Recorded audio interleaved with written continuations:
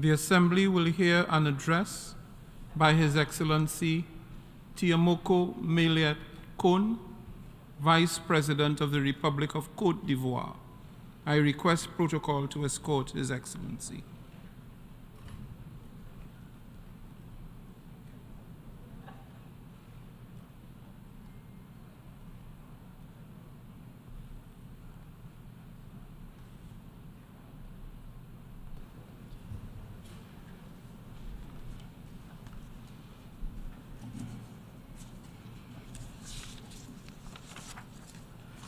I have great pleasure in welcoming His Excellency Tiémoko Meyliet Kone, Vice President of the Republic of Côte d'Ivoire, and I invite him to address the Assembly.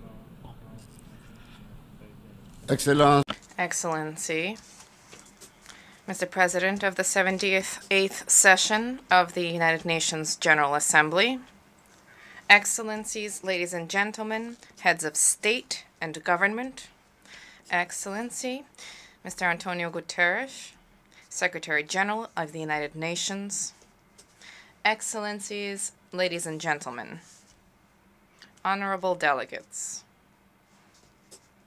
Mr. President,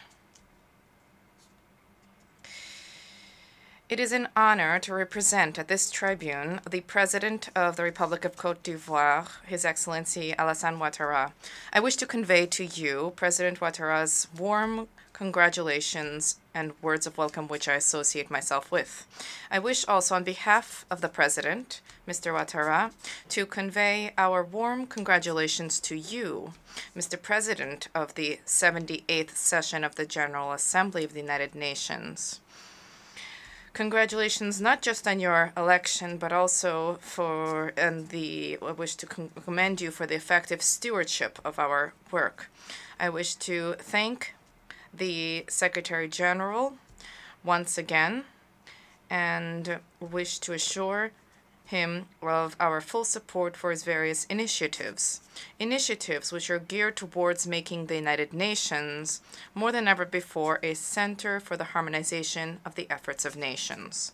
Mr. President, Excellencies, ladies and gentlemen, this session is being held in a context of tremendous uncertainty for our planet and for our states, which have been encountering large-scale crises. This situation has been significantly impeding the implementation of Agenda 2030 for sustainable development and has also constrained our ability to collectively surmount these challenges. As we take stock of the situation, it is our duty to be clear-eyed, to recognize the fact that the anticipated resources for the financing of this important agenda are lacking. They are lacking specifically for developing countries. Given this observation, there's a need for us to move quickly, to stand in solidarity. We must ensure that the financing for the Sustainable Development Goals is both lasting and predictable. The noble ambition of Agenda 2030 cannot continue to hinge on security expenditures, which continue to increase with each passing year throughout the world. For this reason, my delegation applauds the very relevant theme of this 78th session, a theme which invites us to engage further, to step up our efforts to achieve the SDGs. To that end, we must promptly reduce the cost of conflicts which thwart our country's development. To do so, we must embrace conflict prevention and peaceful resolution mechanisms. At the same time, our governments must step up and enhance the resilience of our economies to ensure that the economies can contribute to the financing of the SDGs. To that end, Côte d'Ivoire welcomes with particular interest the Secretary General's proposal of a new agenda for peace, the purpose of which is to rethink our priorities for the preservation and enhancement of our collective security. Mr. President, Excellencies, ladies and gentlemen, it is time for the international community to mobilize, to act, so that the parties to the conflict in Ukraine and all of their external partners engage on the path to a peaceful resolution to this war. Beyond the risk of escalating violence and human rights violations, this conflict fuels global inflation. This conflict has resulted in shortages in essential food products and has threatened to plunge millions of people into hunger. Given its scope and its consequences, the financial flows that this war has mobilized, in light of all of this, the war in Ukraine has certainly undermined the financing of Agenda 2030. My country also calls upon the international community to engage alongside Africa as we fight armed terrorist groups which destabilize entire sectors of the continent, from the Sahel to the Horn of Africa. The fight against terrorism is costly for African countries, particularly for Côte d'Ivoire. Côte d'Ivoire has been hosting thousands of refugees from neighboring crisis-ridden countries. There are significant financial resources that are needed but lacking to finance the priorities, expenditures, as well as the SDGs. Everywhere they have entrenched themselves, armed terrorist groups have been annihilating decades of progress.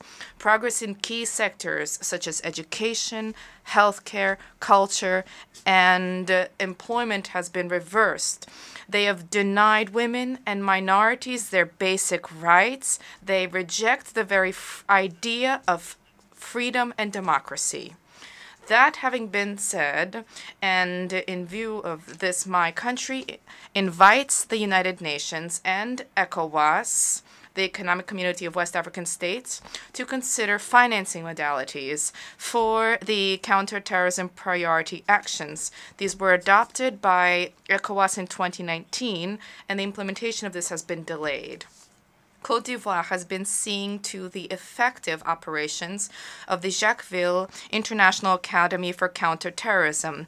This academy was established with the support of both bilateral and multilateral partners, and the academy also currently enjoys a stellar reputation.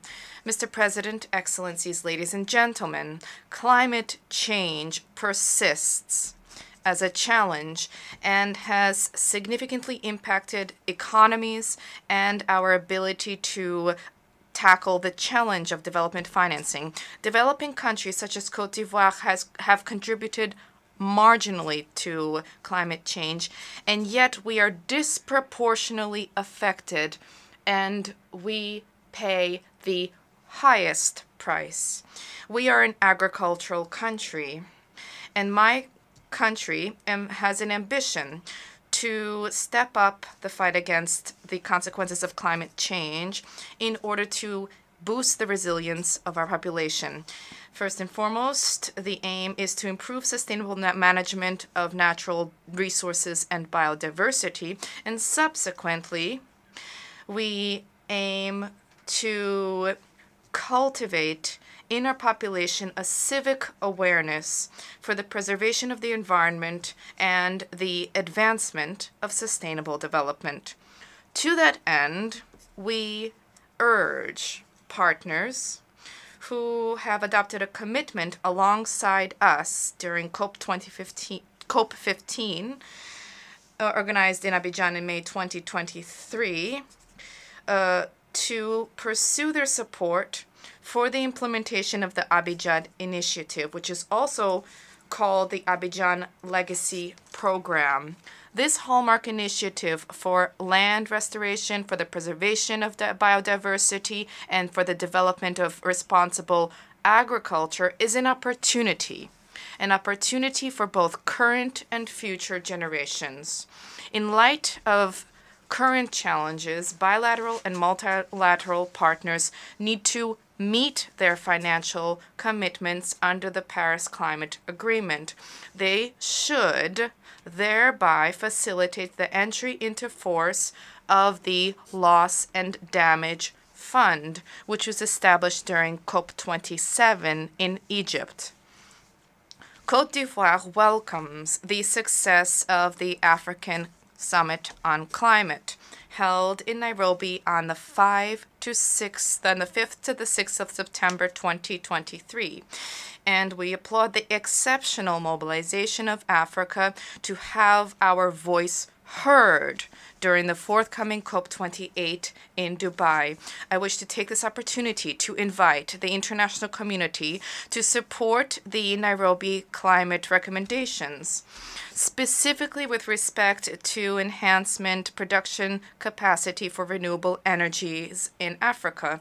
The proliferation and succession of violent climate events have been observed in recent years, and this has resulted in widespread, significant material damage and tragic human casualties and costs.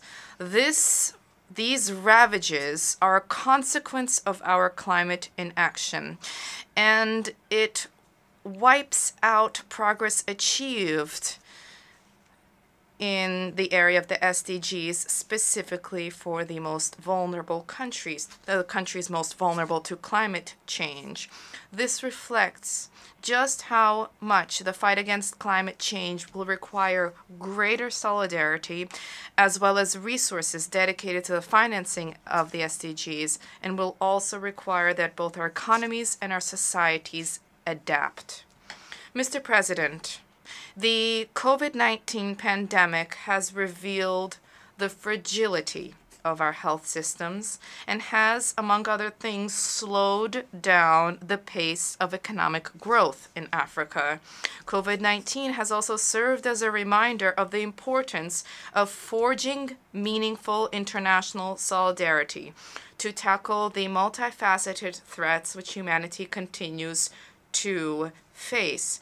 The repercussions of COVID-19 continue to loom over our economies and affect our capability to address urgent social demands. We must draw lessons from the threat that can once again imperil the entire world. For this reason, my delegation welcomes the conduct during this session of high-level meetings on pandemic prevention, preparation, and response, as well as on the fight against tuberculosis, as well as on universal health coverage. Turning to universal health coverage, I wish to recall the fact that my country has adopted a regime entitled Universal Health Coverage. This entered into force in October 2019. I hope that the sharing of experience during this session will offer an opportunity for our health coverage systems to be enhanced. Mr. President, Excellencies, ladies and gentlemen, under the aegis of the President of the Republic, Côte d'Ivoire has been shoring up our democratic progress. This has been attested to recently by the smooth conduct of recent municipal, regional, and senatorial elections, which we organized respectively on the 2nd and 16th of September 2023. These elections saw large turnout with all political parties participating.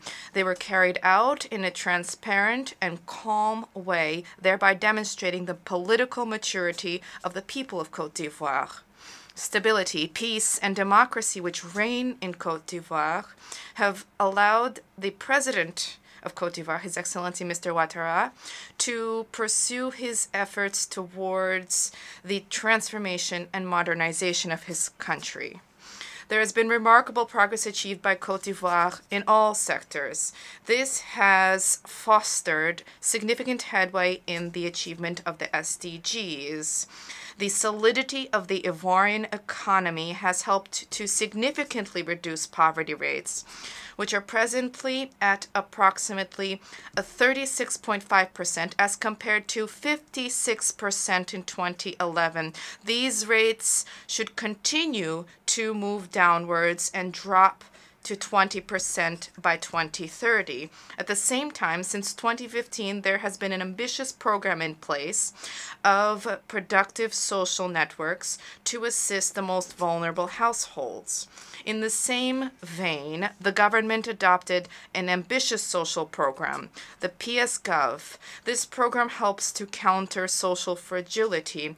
The policy of the government and successive national development plans have helped to improve progress towards the SDGs in Côte d'Ivoire. However, this social progress has been undermined by large refugee flows from neighboring countries stricken by terrorism. Excellency, ladies and gentlemen, we have all arrived at the same conclusion. Our states are far from being in a position to achieve the SDGs by 2030. The financing of our development agenda reflects the urgent need for a multilateral approach. Multilateralism to tackle current global challenges. And there's also a need for us to consider the need to reform global governance at all levels and to restore the meaning of solidarity among nations, a principle dear to His Excellency President Ouattara, which we were also invited to embrace by the Secretary General, Mr. Antonio Guterres, in his opening statement for this session. Thank you. On behalf of the Assembly, I wish to thank the Vice President of the Republic of Ivory Coast for the statement just made, and I request protocol to escort His Excellency.